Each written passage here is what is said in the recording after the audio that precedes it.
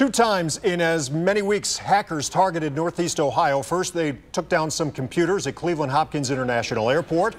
And then St. Ambrose Church in Brunswick was duped out of nearly $2 million. The FBI now involved in both cases. And tonight, new details are emerging about the church scam. News 5's Tracy Carlos in the newsroom with the latest. Rob and Danita, tonight we know that St. Ambrose was the victim of a business email compromise scheme, a scam that the FBI says has been on the rise for the past 4 years. The business email compromise scam is sophisticated, common. We've seen instances where it's $8,000. We've seen multi-million-dollar transactions. And happens a lot right here in Northeast Ohio. Hundreds of instances of business email compromises that have been called in. Nationally, the numbers are staggering. The FBI's Internet Crime Complaint Center has seen a whopping 270% increase since 2015, with losses totaling more than $1 billion.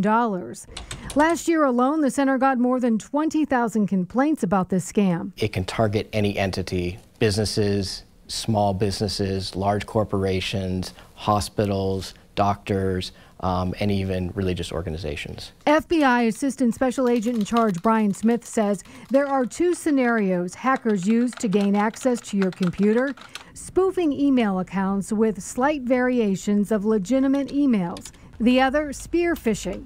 Fake emails believed to be from a trusted sender, which prompts victims to share personal details like account numbers. Then malware is planted in computer networks, giving scammers complete access to critical financial information. Smith says the thieves do their homework. They are looking at the information that we're putting out. And so if we're putting out the fact that a bid on a contract was just awarded, that is information that they will find on the internet and attempt to take advantage of. But that's not all. It's information that you are putting on social media. Be mindful and careful about what you're doing, and being mindful and careful about what you're posting about yourself, about your interests, because that can be used to take advantage of you. And just because you're a fan of a sports team, you may not want to click on that JPEG that someone sent with the new uniform because it's being targeted for you specifically.